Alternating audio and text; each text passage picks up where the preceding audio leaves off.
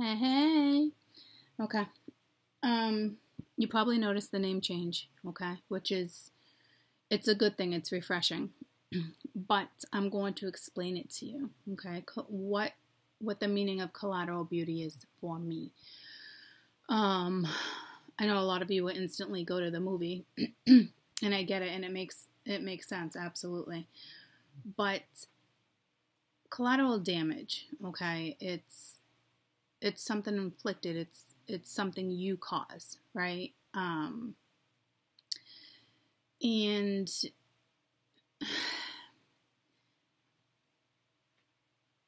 you can either own what it is you want, what it is you created, okay, at the end of the day, instead of playing victim, depending on your situation. But it's like inflicted upon yourself, right? And usually, when people, this person's damaged, or, you know, um, damaged goods or baggage, it's tough. Like, a lot of people will use the whole collateral damage as if you're referring to a relationship, okay? It's tough. It's difficult when you have to let go of a friend or a partner, or if it was just a companion, however you want to look at it, right? It's a loss. And for me, collateral beauty is kind of how you look at something after something has already kind of played out. Like, how do you want to be when it's said and done?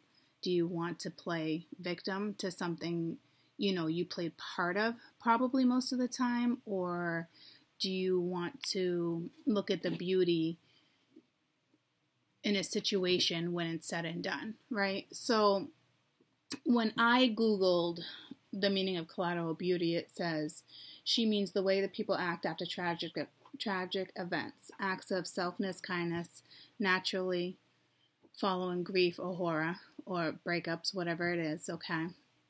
Others have defined it, still in the reference of collateral beauty, secondary beauty. It has an everlasting ripple effect on people's lives. And it does, because if you're going to sit there and self-pity, and you're going to sit there and say and play victim, it's affecting everybody around you. And that's, it's difficult, and it shouldn't affect other people around you. It's okay for the initial, shock or whatever it is. But to me, at the end, the meaning for me is, how do you want to live your life? Do you want to be happy? Do you want to go after what you want? Do you want others to be happy? Or do you want to sit there and play victim, or, blame other people for everything else? It's how you want to look at something. To me, I'd rather live life. I'd rather be happy. I'd rather look at the beauty in things. I want to go after things I want. And a lot of people refuse to grow and see things and take blame for them. And therefore, it's damaging on other people, right? And we have to learn how to separate ourselves from that type of energy if somebody else doesn't want to see the beauty in what's actually around them. And to me, collateral beauty is almost like the rise of the phoenix, right?